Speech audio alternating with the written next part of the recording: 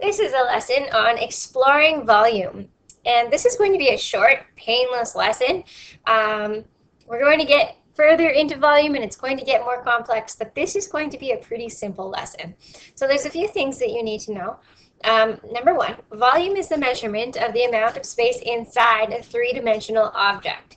So like a box, for example.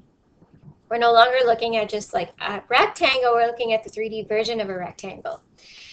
So there's a box. And the next thing that you need to know is that you can find the volume of a box by filling it with identical items and then counting them. It's pretty simple. I know it seems too easy to be true, but that's basically what we're doing. So I've got 3 examples on the paper for you.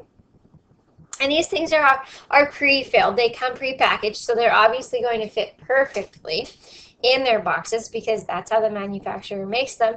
But what you're going to be doing is practicing filling various containers with objects that are not meant for those. So it won't work out quite as well as easily, and it might be give you slightly different answers, but it should be generally the same number as everyone else gets.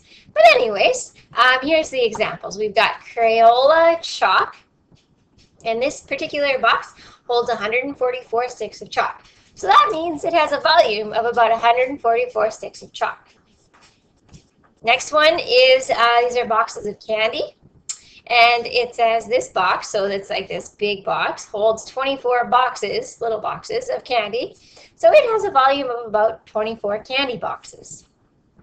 And the last one is sugar cubes. Now these ones don't fit in so easily and tightly like the other ones do. However, it's still, this is more true to what you will be doing because they're not all lined up perfectly. But it says this box holds 80 sugar cubes. It has a volume of 80 sugar cubes.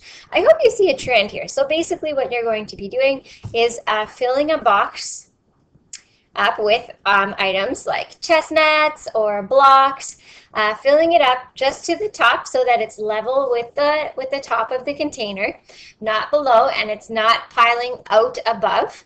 You should be able to put a lid on it. Not that we have a lid for the containers, most of them, but you should be able to put a lid on there and it fit on perfectly. That's how you would know.